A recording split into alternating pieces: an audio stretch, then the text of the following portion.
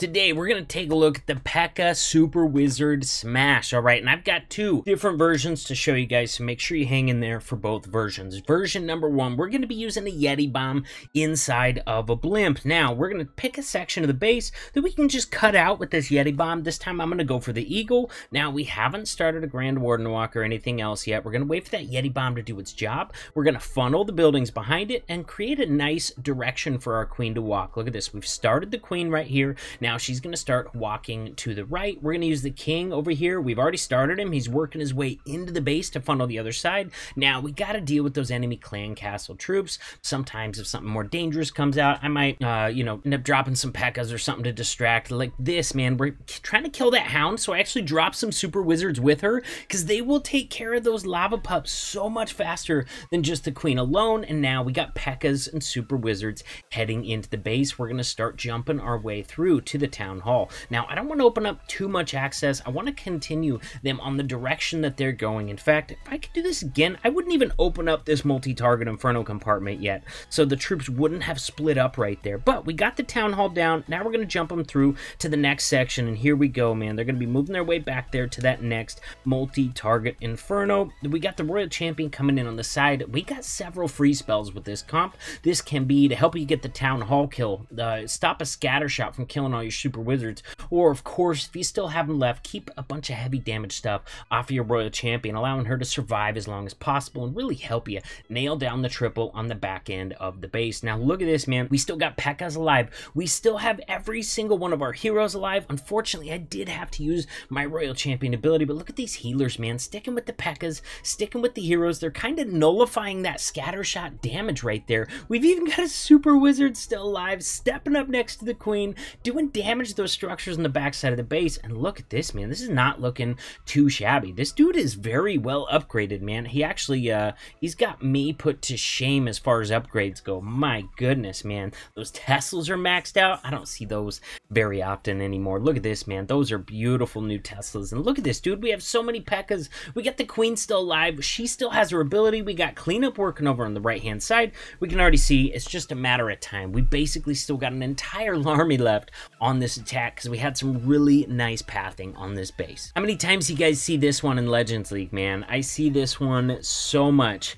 It's not even funny. We're going to start opposite of the town hall. We're going to Yeti Bomb this Eagle artillery compartment. We're immediately going to start the Queen behind, just directly at 6 o'clock. Let her trim out the buildings on the outer edge. The Yeti Bomb's not going to take care of, and she can just determine which way she wants to walk, man. I don't care if she goes to the right. I don't care if she goes to the left. I'm not dropping my King or my super wall breakers to open up walls until I'm 100% sure I know which way she's going to go. Now, at this point, I think she still might backtrack for this elixir storage. She continues walking this direction, so we're going to drop her healers. She hadn't even been taking any damage before that, and getting the super wall breakers in. We got the BK working on the outer edge, Baby Dragon even further funneling that outer edge, and we got the BK moving in. You can't always do that, but if it's a clear-cut outer group of structures, then you can usually manage to get the BK to go in and really help out with your core push. Now, we got this jump kind of off-centered. I want them more towards the town hall over here, but we do need to open up access to this multi-target inferno in the core. If we don't open it up, the Queen's just going to sit there and beat on the wall anyways. Now, we use that Grand Warden ability basically to save our Queen from dying immediately. Now, while they're invincible, she gets a healer swap. That means our Queen is going to be surviving even longer. All right, second jump opens up access to the town hall. Royal Champion is going to reinforce those troops, but that town hall does a ton of damage, man. If my troops are taking it too hard from that town hall there, I just drop a freeze spell, make sure they all have more health remaining even after that town hall is gone. Now, Queen's ability has already been used. She's probably going to get killed if she faces off this enemy Queen, but look at this. We got a P.E.K.K.A. tanking the Queen right now while my Queen is taking her out. She does a ton of damage, so I'm going to keep her in that multi on ice so my Queen can get the kill before she dies, and that's going to allow my Royal Champion to stay alive because that enemy Queen's not there to thug her up. She can pop her ability, and guys, we got enough RC power left on this to finish off the last couple defenses on this base. We got one mortar left on the outside. We're going to go ahead and take that out with a loon. Then it's going to die to that air defense. But look at this, man. Dude, P.E.K.K.A's tanking the ground bow, dude. Oh my gosh. We can already tell we got plenty of army left. This base is toast. Now guys, here's that second army composition that I was telling you about. So this is going to be highly base specific, man. Can you actually get some decent value out of a Warden Walk? What do you think? On this one, we got a nice, simple, pretty easy Warden Walk, and I just want to focus on one of these sides because I really want to get all the way to the Town Hall. We're going to be using wall breakers, we're going to be using jumps, but we're also going to be sending that log launcher through there as well because it's going to open up more walls further on the backside of the base, and it's going to deposit some extra troops in the core where they can do some great damage. In this case, it's going to be depositing a couple Yetis in this double single target Inferno compartment right here, and those Yeti mites should be integral on getting those singles taken out so the rest of my tanks, super wizards, can stay alive and get that Town Hall really taken out. Now, I'm trying to get them all towards the Town Hall with no distractions, so I'm not opening up the scatter shot compartment, although I do know my super wizards and my queen can reach it. They can take it out along the way, but I don't want them to get distracted from their Town Hall mission. Now, look at this out here on the right, man. We got point defenses. We're going to start tanking that and taking it out with the Royal Champion, all right? This core push, actually, it's not even a core push. It's a side push. It is really heavily focused on getting the Town Hall down and actually still having some troops alive at the end of that. So my Royal Champion is going to have to step up and take out a big section of the base. But with no major defenses over there other than one scatter shot, which isn't nearly as good as like a single at taking out my Royal Champion, we're not going to worry about it that much. We got the Skellies, we got the Freezes, we've got the Royal Champion ability, and look at this RC taking out half of the base, man. Queen's gonna come over and help. Town Hall already went down over on this side, and look at this side is so brutal, man. That Town Hall section with the tornado trap, dude, we had so many Pekkas and super wizards over there, man, but that section is almost destroyed. Every single troop, boom. Oh my god, there's still a cannon and a wizard tower remaining up there. Are you freaking kidding me? Not a big deal, man. My RC still has her ability. I can pop it at this point and take out those last two defenses. And then we just got cleanup.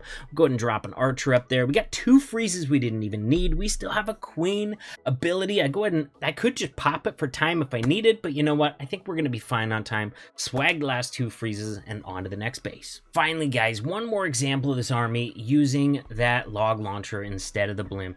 Look at this, man. Let's see where we're going to go here. We're going to try and Grand Warden walk this part right up here. Looks like I want to enter right in on this multi-target Inferno compartment. Now, this is instead of being a one-sided approach like we saw with the last base, as you can see, each of these sides has some heavy stuff like King, multi-target Inferno compartment. If we don't get this thing taken out, then it's going to decimate my Royal Champion, really limiting her ability to get some good value. Over here, we got a single-target Inferno. We know we can tank that really well with skeleton spells, so I'm not that worried about it. And if we wait till troops get in the core, the enemy Royal Champion should be distracted by my core troops, and therefore lead my Royal Champion to get plenty of value. Of course, I could always come in from the Queen side if I wanted to. In fact, you know, I should wait till my core troop kind of decides which way they want to go. If they start distracting the Royal Champion, if they're more on that side, drop my Royal Champion on that side of the base, and vice versa for the Queen. But let's be honest, man, I might need to play my Royal Champion a little bit sooner than that to keep my troops focused more into the core of the base towards the Town Hall. Now, enemy RC is already down, you guys. Core troops took her out, so that is going to be indeed the side that I dropped my Royal Champion on, man. We got Skelly spells leading her in to that single target Inferno. In fact, they should be just fine, man. Look at this. We even got an additional skeleton spell back there for the two defenses behind the single target Inferno. And look at this Town Hall, man. It does not want to go down. That was such a dangerous section. I'm going to have to freeze it again so my queen can get the kill. Look at this, dude. The queen got distracted by Skellies. The Town Hall's going to kill her. Oh my gosh, Queen went down, so I popped the RC ability to finish off that last little bit of the Town Hall. We got another Skelly spell in here, but honestly, those defenses are already locked onto that PEKKA anyways, man. My RC is dealing with those enemy skeleton spells. The Unicorn and the RC are slowly dying to that poison. It's making them so slow, man. Oh my god, I don't know if they're going to survive one last shot for the Expo, and that is going to be just enough to squeak out the triple on this one, man. Man, that last section, that Town Hall not going down to the Queen, certainly made me sweat. Guys, it's a really fun army. Enjoy it. I'll see you in the next video.